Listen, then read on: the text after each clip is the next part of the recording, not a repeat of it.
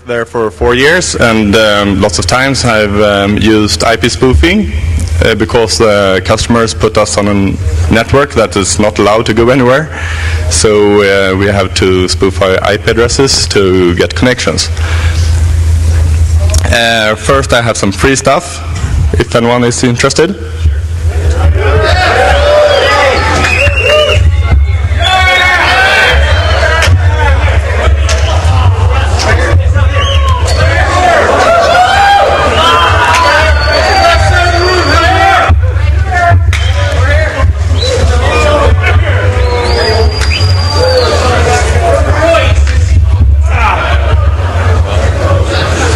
There you are.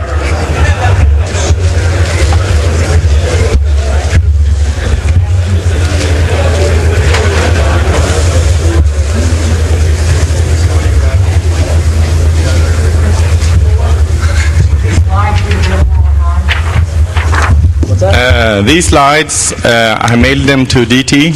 I hope he will put them out on some web page somewhere. I will not. But DT, I will mail him that he have to.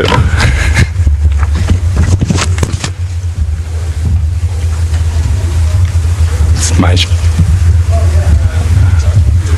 I'm trying to see on my computer at the same time.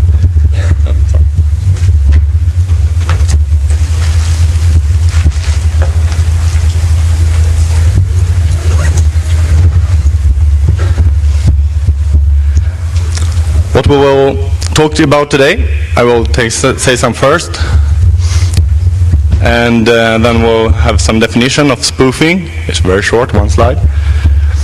And Linux configuration, how to set up Linux. It's 3 lines. And it's sniffing. It will be some things about passive network mapping, because it's a cool way to find out which host is up and what services is running that you can't access from your normal IP address. Then we'll talk about how to set up IP spoofing with the source routing. So we will have some slides about source routing first, and then it's vanilla IP spoofing, how easily it is set up, and then an ending. And there will be time to get to the Cult of Dead Cow show, but it will be a hard time to get in there, you know?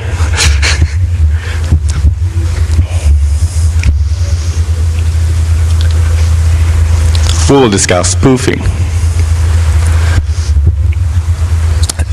There are so many people that thinks that IP spoofing is something very hard to do, and it's very difficult to set up. But I will show you how easily it is done with full connections. And I will not take up examples of session hijacking. It's you making your own connections, full own connections with spoofing. Yeah, I give you 1 minute. No, it's it says that IP spoofing is used to go through filtering routers or firewalls. Yes.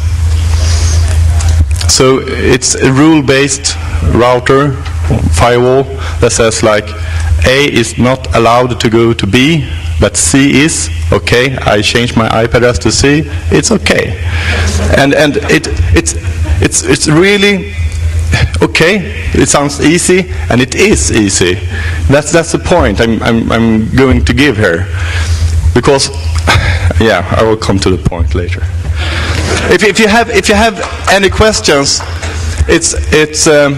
we have some questions at the end, but it's so simple. So if you ask a question, maybe people will start looking at you. So. It's a way to get rid of questions. So, how do you configure your Linux box? Well, we use this Slackware. We like it because it's simple, and you have to do everything on it. You have to download all the libraries by yourself and so on. But when you got it running, it's perfect. In the kernel, you have to enable IP forwarding if it's not done already. All hackers uses it. It's one way to, if you ARP redirects or something, it's the easiest way to make everything, well, easy. And the next one is the default of IP-drop source routed frames is enable. It drops all routed frames, the Linux box. You have to disable that option, so your computer is vulnerable to source routed frames. And IP aliasing, it's like you have lots of IP addresses on your network card. ETH0:0, for example. That's it. Now we're sitting on an untrusted network. We are C.3, and with siphon, it's a very good passive network mapper. It's by Subterranean Security Group. Are they here today? No, they're drunk. You can see traffic with siphon. It's just a passive network mapper. You just starts it, and it will show up that E.2 have port 80 open because someone is surfing to that box. In this example, it's B.2. Okay. Now we know it's port 80 is open on that one. When we try to connect it from C.3, we don't get any answers. Why? Yeah, probably C.2. The router C.2 is filtering that traffic out. It just allows computers on B network to reach this port on that computer. That's why we use passive network mapping. It's a very good key to IP spoofing. I have to just write dsniff also because I love that tool, and it also shows if B.2 makes login to E.2, it shows up, and when I try to log in, I don't get any connection. But it always down to tcpdump, of course. Anyone use it here? And it's for looking for what IP addresses that sends the package and the MAC addresses of the packages. It will become important later. So yeah, an arrow from B.2 to E.2. Nice. Good. So, 5 minutes and half the speech is over.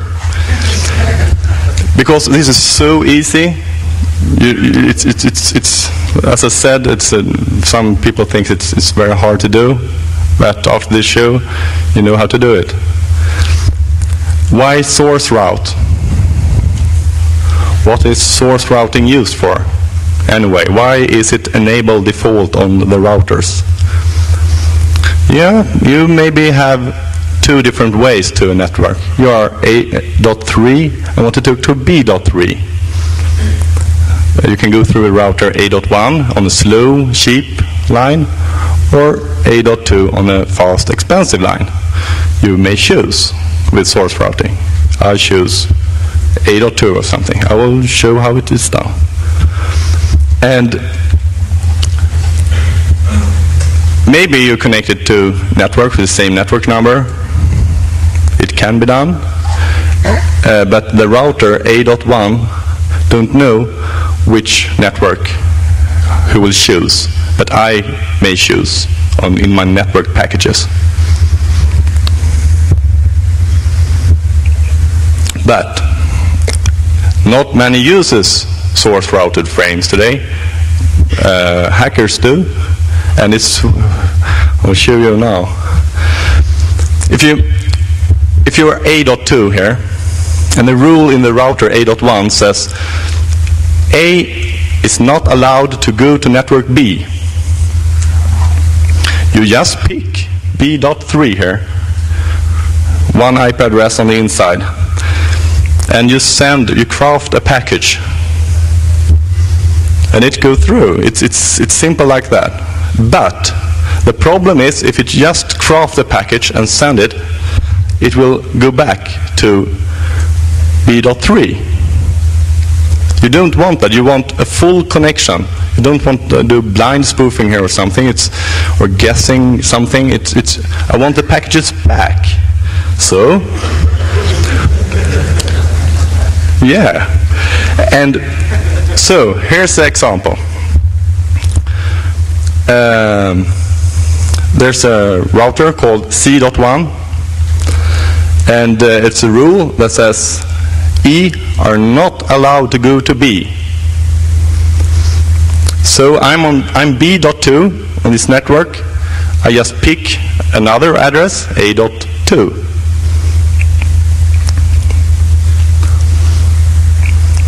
And it's done this way. Yeah, you already have a legal IP address, E.2. You just make another IP address on your network card with this command, and you have A.2.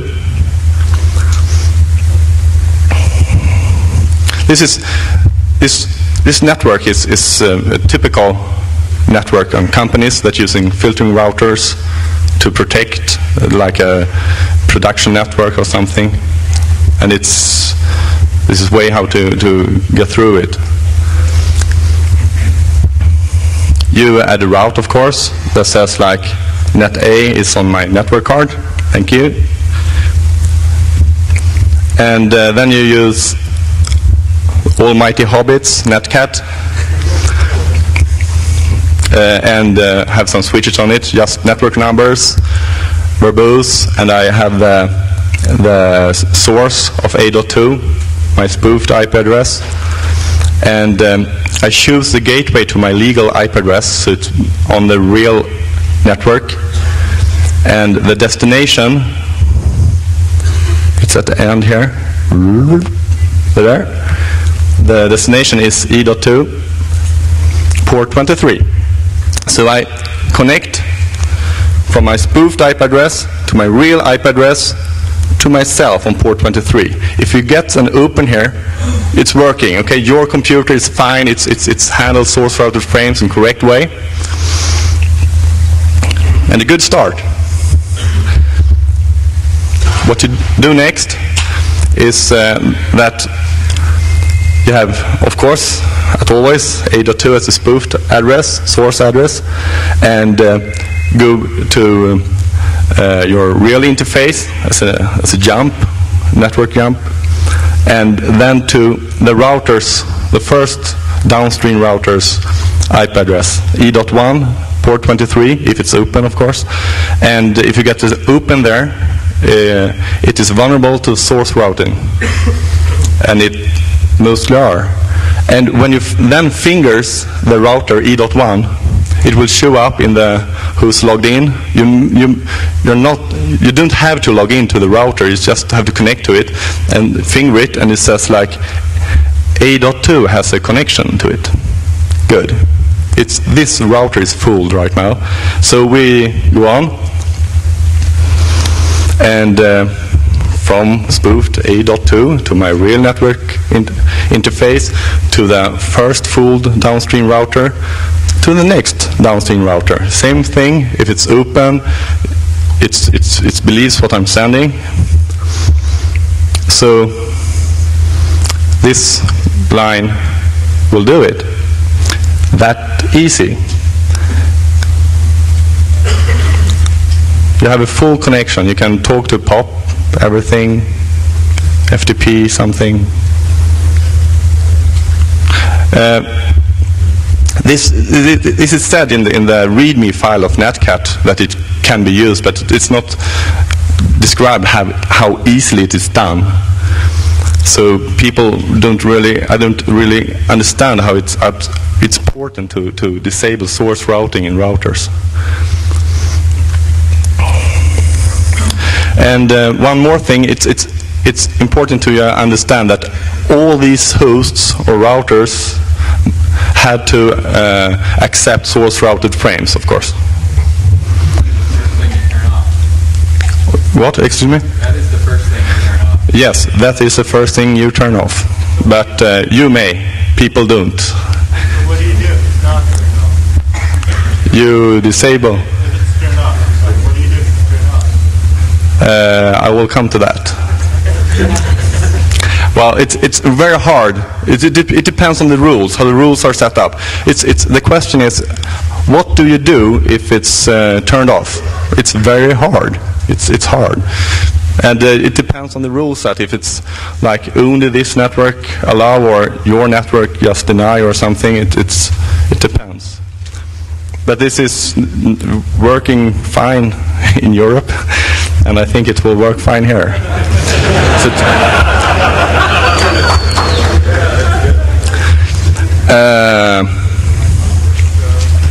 Here's one more thing I will show today, and we have lots of time to go to culture.cal then. I will be there sharing. And here's a router called U.2. The small letters, what's called lowercase letters, they represent the MAC address of the hosts. So I'm having MAC address B, and my IP address, legal IP address, is U.3. I'm sitting on an untrusted network. Nobody trusts me there. The customers put me there when I'm going for penetration tests. They don't want me to find anything. And the rule in the router says, like, if you come from a trusted network, but over untrusted, you're allowed to go to B.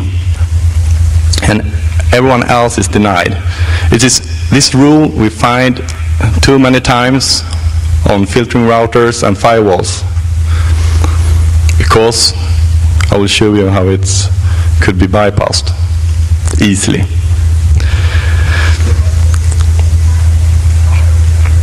Because if you just spoof the IP address, you craft a network package and send it to the destination, it will go through because I'm A.2, it says in the network package. It will pass the firewall filtering router. But when the answer comes back, the first router, B.1, will say like, A, this package is for network A. It's behind the router U.1.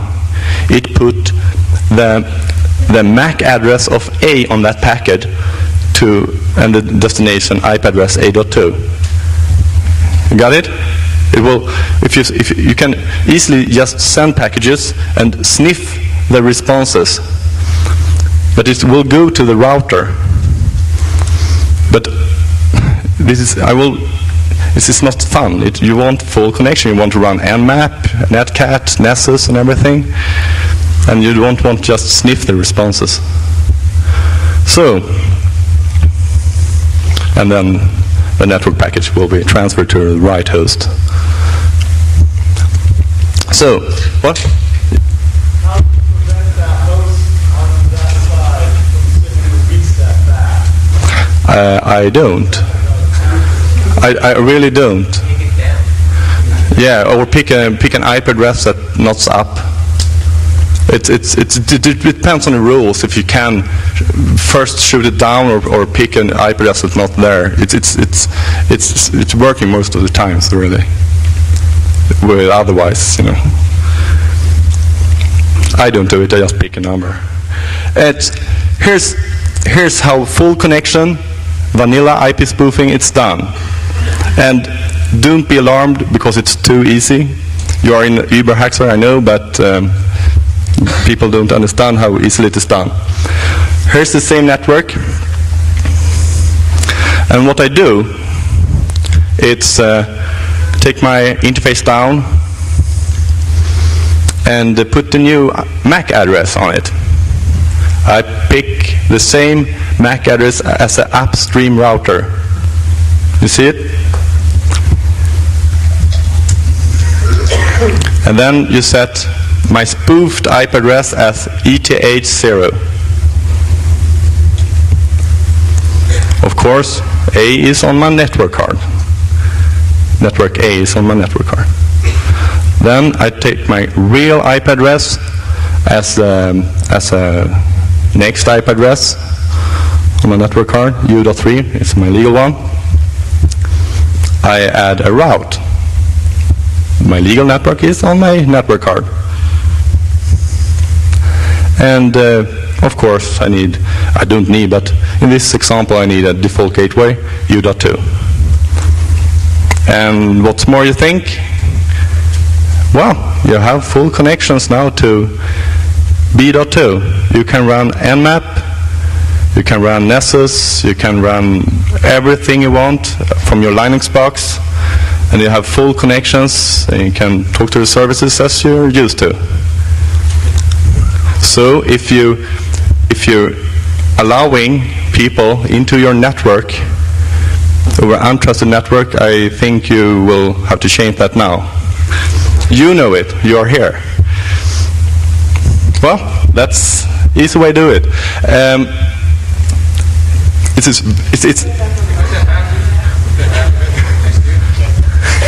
As I said, I hope Darktaniel will put these slides up because you have this.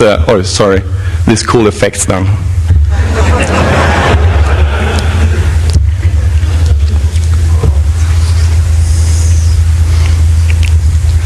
If the last one is have finished, you can. Okay, sorry, it didn't work. People are taking it. We have so much time. You know, I'm really finished with this talk. I have some quirks to it, some other fun stuff.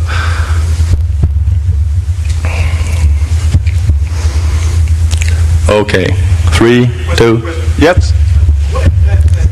Middle segment there is a Switched. yes.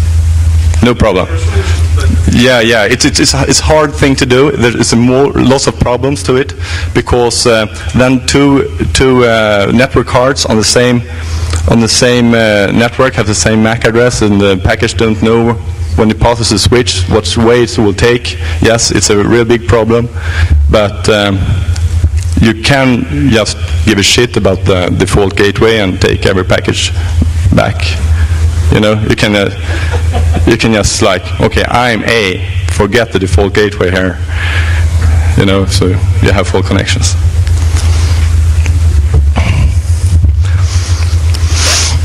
So this is a very, very, very easy way to establish full connections over if you are sitting on an untrusted network and some people are allowing other people over that network. The same attack can be done on your local network. Some people on your network can just take the default gateways of your network's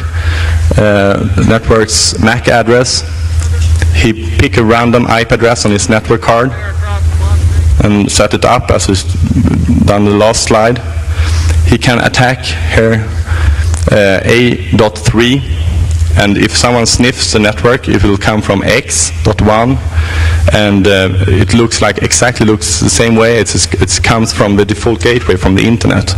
So many security officers and so on will like checking, why X is in our network? Someone is hacking here. You know, so it's and who should they attack? You know, I run this on the captured flag yesterday, and there are lots of machines there that make automatic attacks to the hosts attacking them. So their machines were attacking X.1 there. So yeah, and that one was on internet. Excuse me. So it will send a package. It will come back, and it will come back to me because my network interface, my TCP/IP stack will pick it up because it's addressed to a.x.1, but the default gateway will also pick it up and send it to the right host on a normal hubbed network, but there are no security in switches, believe me. So, the solution is, of course, disable source routing. It's a part of IP options. I don't know how it's done. You have to figure it out yourself. It's default on firewalls, but it's disabled, and Linux boxes, but not default on routers.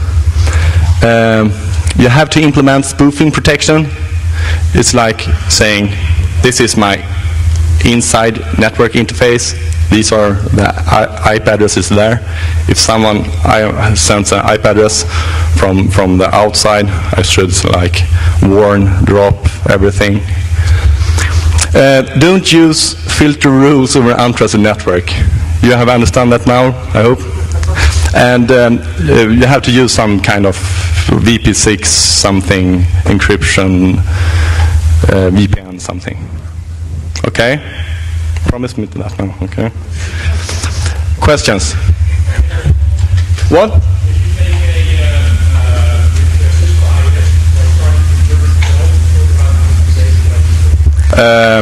He says like, it is disabled on Cisco. Yes, I heard of it. Yeah, the 12 iOS as well. Some more questions? Thank you. I will